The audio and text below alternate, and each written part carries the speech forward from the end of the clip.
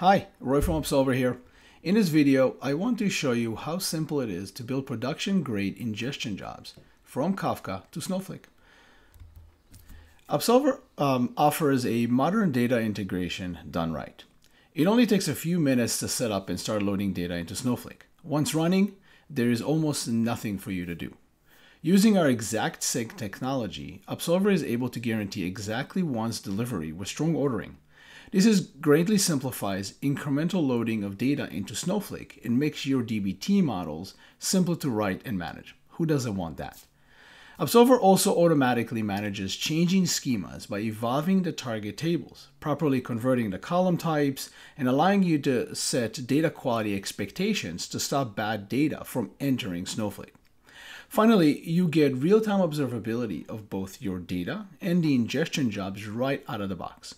All of these statistics and metadata are also fully accessible through our APIs and Python SDK if you wanted to integrate it with your existing monitoring tools.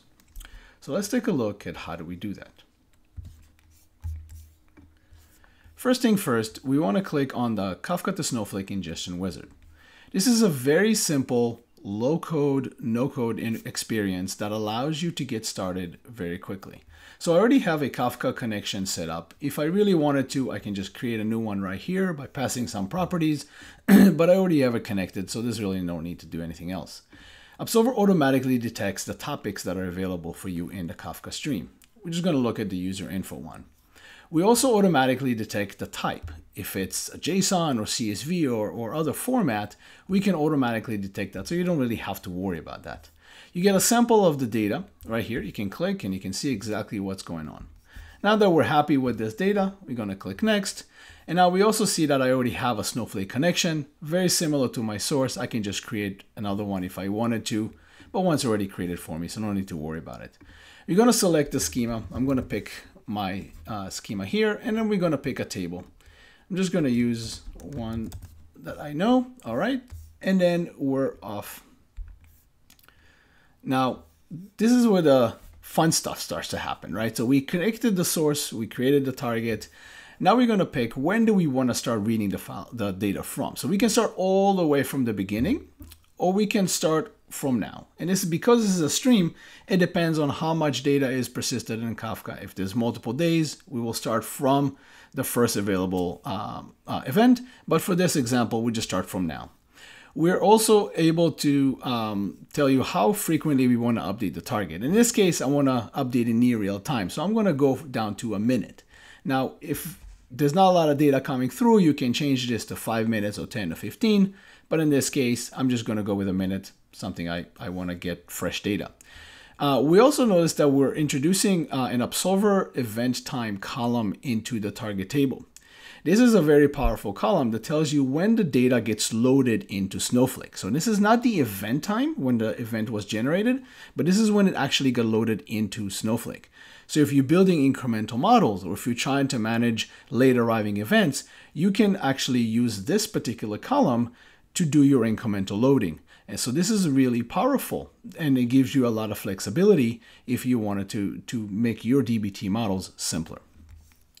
We're also going to enable deduplication. So this is allow you to deduplicate, remove duplicates from the data before it lands into Snowflake. Right? Simplifying your dbt models, simplifying the extra work that your engineers have to do downstream.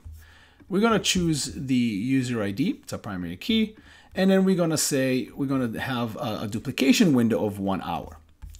Now, we're going to be able to pick, this is the schema that we have, and we're going to pick all of them. I think, well, actually, let's not pick the password. Don't really need to do that.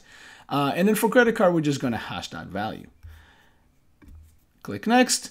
And now we can see that the wizard that we ran through actually generated a piece of code that we are now going to execute. Now you can always take this code, you can check it into GitHub if you wanted to have some version control, or if you want to have some testing or review over it. So this experience makes it a little bit more modern, more easier for you to plug into your existing CI/CD pipelines.